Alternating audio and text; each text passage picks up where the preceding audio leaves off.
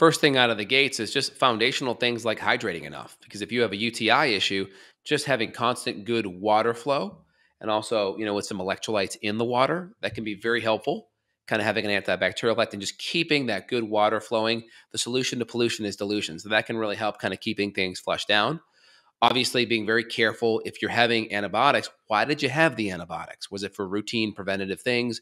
Was your diet off and your immune system's weak and you got sick and you needed it? Why? Right. So you do want to look at that. And if you've had chronic antibiotic use, what does the bacteria in your gut look like? Because odds are, if your bacteria or yeast imbalances are present in the vaginal tract or the urinary tract, you probably also have issues in the digestive tract.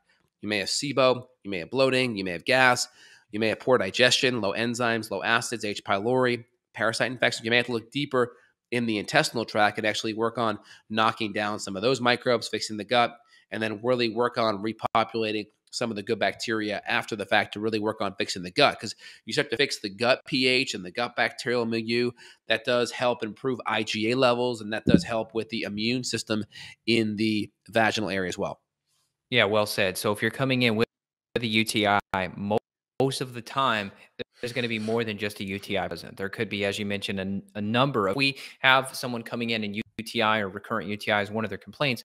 I can tell you, 100%, you and I are going to want to run a stool panel, and we're going to run organic acids because we're going to want to look at the whole microbiome, and certain things may get missed on the stool, and the urine should fill in the gaps. Like we might find candida on the urine, and it got missed in the stool. So stool and urine, these are things that your typical doctor and your lab locally is not going to run. They might run a urine panel, but this is not the same urine panel as an organic acids. We're talking something far more advanced, far more comprehensive, whereas the urine panel locally is primarily just going to look for bacteria or maybe leukocytes. As you mentioned, you might get a positive or a trace or something like that, but it's not a detailed description of what's going on. You mentioned several bacteria too, like Klebsiella and Prevotella. We can identify these on a stool panel. So that's why it's so important to get the data.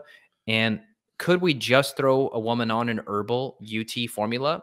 We could, but we want to do our due diligence. We want to do a good workup on these people too, to make sure that we're not just cut straight to the chase and we skip something huge that we would have found on these tests. Right. I mean, a lot of the antibiotics they're going to be used are going to be like Bactrim or any of these kind of Augmentin's a big one. Bactrim, Augmentin, those are a couple. Definitely be very weary of any of the fluoroquinolone families because they have significant side effects regarding tendons and ligaments and mitochondria. So be really careful of using fluoroquinolones. Of course, when we work these patients up, we're doing a really good history so we understand how everything came to fruition regarding the UTI, yeast infection, or bacterial vaginosis. We're trying to understand it, right? Obviously, with certain things like yeast infections, BV, like making sure things are dry in that area. If you're in a very moist environment, keeping things dry helps. Yeast and mold love a very moist environment. So keeping things dry tends to be very helpful.